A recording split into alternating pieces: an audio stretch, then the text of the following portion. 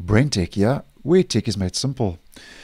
So last week I posted a video that Google is experimenting with the position of the new tab scrolling buttons in Chrome, and that's in Chrome Canary version 109, which is their latest preview version of their browser. Now, as I did mention in that video, which I'll leave a link to in the description, Google is testing different positions and layouts for the tab scrolling buttons. And that's when the tab strip becomes full of open tabs. And I know this is an extreme example, but just for the purpose of this video. And you can scroll through those open tabs with those tab buttons, which can be positioned now in different layouts when the tab strip is full of open tabs. Now, since posting, Google has once again made another update to tab scrolling in Chrome Canary. And you can now tab scroll with dragging the tabs. So basically, it means you can grab a tab now and drag it towards the end of the tab strip, and then the tab strip will scroll in that direction. Now, once again, this is hidden behind an experimental flag. So to get to the flags, as always, we head to the Omnibox, the address bar, and we enter Chrome:///flags. And we just enter tab scrolling as mentioned previously.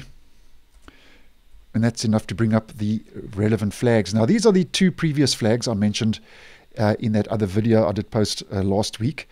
And the new flag is tab scrolling with dragging. And the description says, scrolls the tab strip while dragging tabs toward the end of the visible view.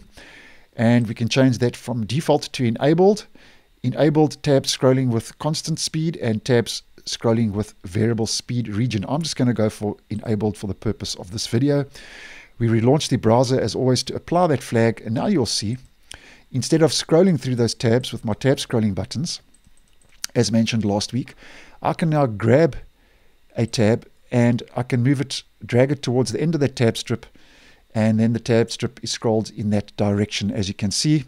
And if you just head to the right hand side just to demonstrate, and there we go. So whichever way I drag that tab, to the left or to the right, the tab strip will scroll in that relevant direction. And I actually think that's quite a handy new change, as it actually just scrolls right through those open tabs, giving you the ability to kind of circulate through those open tabs instead of just scrolling to the right or to the left with the tab scrolling buttons. But nonetheless, just wanted to let you know that is a new feature now available in Chrome Canary version 109 and is not yet available in the stable version. But I will keep you updated as to any more developments regarding the tab strip and those tab scrolling buttons and dragging the tabs to the left or to the right, if that does become available in the stable version in the future. So thanks for watching, and I will see you in the next one.